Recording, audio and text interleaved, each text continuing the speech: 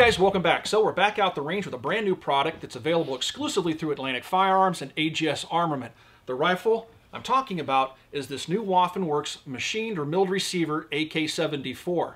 Let's talk a little bit about the history of the AK. When the AK was adopted in 1947, it went into service with a machined or milled receiver. That wasn't because that's how the Russians originally designed it. They had originally designed it to have a stamped receiver, but due to production problems, they were forced to going into production with the milled receiver. Once they got those kinks worked out of the manufacturing process, the AKM, or the AK modernized, was adopted into service with a stamped receiver, and it quickly replaced the milled receiver guns in service. Now, one thing that we never saw from the Russians, at least in terms of a military rifle that was adopted, was a milled receiver to AK-74. The AK-74 came around in 1974, and by that time the Russians had been stamping their rifles for a couple of decades, and so they were going to continue on in that process. So what Waffen Werks has done is manufactured in the United States a milled receiver that accepts a parts kit, like a Bulgarian parts kit, which you see on this rifle. So that's what we're going to take a look at this afternoon, is a new Waffen Werks AK-74 with the milled receiver. The rifle weighs 7 pounds 7 ounces without a magazine, which is only about 8 ounces more than a Sega AKM. All metal surfaces are finished in KG gun coat and have a nice matte black finish that seems to be pretty durable. I've seen no signs of finish wear around the ejection port due to firing. The barrel is US made and features a chrome-lined 1 1/8 twist bore. The rifle does not feature an accessory rail on the left side of the receiver for mounting optics. If you want a red dot sight, you'll need to use a TWS top cover or something similar. The rifle is a pleasure to shoot. Recoil is non-existent, and the Tapco trigger offers a good feel and a light, albeit long, trigger pull, which is to be expected from an AK. Accuracy is quite good, with 2-inch 100-yard groups being possible when using iron sights and Wolf 545 by 39 ammunition.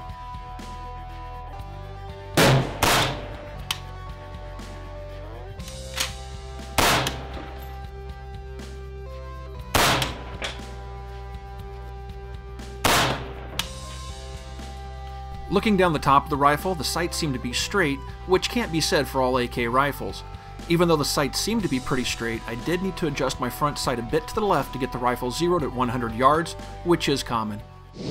The rifle accepts any standard Bulgarian 5.45 by 39 magazine. Now, the rifle will come with a Tapco magazine. I've actually had pretty good luck with these Tapco magazines. They're not ideal for my uses. I prefer to have a Bulgarian surplus magazine like this, which has steel reinforcements in it where the Tapco doesn't. But these magazines are great for range work, and if need be, if you can't find the more expensive Bulgarian mags, they do fine for your shiznit hits the fan rifle. So the rifle comes with the Tapco, locks in. You'll notice there's minimal mag movement. It's not horrible. The Bulgarian magazines also lock right into place. And again, even less movement, quite a bit less movement. The action of the rifle is very smooth. You can pull it back slowly and release it. You'll see there's no hanging up in the receiver at all. Some AKs, like some of the Wassers and stuff, you pull them back and release them, and the bolt will hang. Not this rifle. It's a buttery smooth action, which is kind of typical of machined or milled receivered AKs. You'll notice here on the safety lever, it has detents for a full auto setting and a semi-auto setting. The rifle will fire in semi-automatic from either of these two settings, so it's just there for aesthetic purposes. Milled receivered AKs are a little bit thicker than their standard AKM counterparts. And so when you take stocks like this Bulgarian parts kit that's meant for an AKM and put it into the milled receiver, it's not going to fit without modification. You'll notice that Waffen Werks has taken some of the wood out of the stock here so it'll fit into the thicker milled receiver.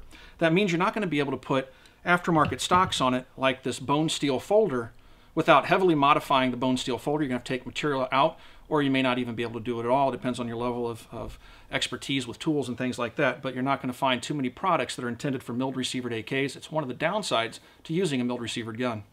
Field stripping this rifle is no different than any other AK. I'll show you how it's done really quick. Make sure that the weapon's clear. And then you push this detent on the rear, pop your top cover off, take your recoil spring out, just draws out to the rear, pull the bolt and carrier out of the receiver, rotate your bolt, take it out of the carrier, and then I've noticed that a lot of AKs requires a tool to remove the gas tube. This rifle is really easy to do. You can rotate this locking lever very easily. Comes right out, and the rifle is completely field stripped.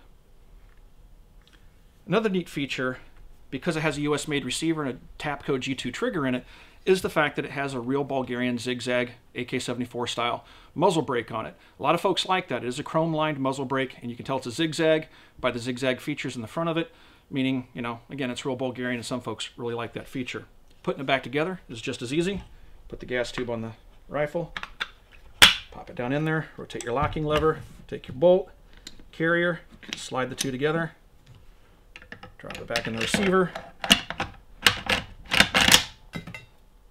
put your recoil spring in, top cover on,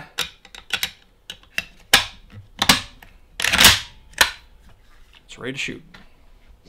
Well guys, it's time for some final thoughts on the Waffen Werks AK74 with a milled receiver. These rifles again are built on a Bulgarian parts kit. That means that the quality of the parts kit that they're built on is usually of pretty high quality. The Bulgarians make some of the best AKs out there. It has a US made barrel that's chrome lined, and it has a 1 8 twist on it.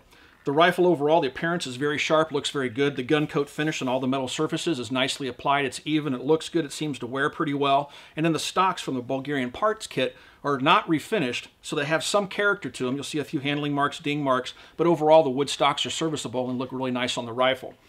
Also, it has the Bulgarian zigzag muzzle brake. Some of you guys like that. It's on the rifle, has a Tapco G2 trigger. So for $9.99, it's not a bad deal given the current price of AKs. And my understanding is Waffen Werks isn't going to make a whole bunch of these, so it's fairly limited in numbers in terms of how many they're going to produce.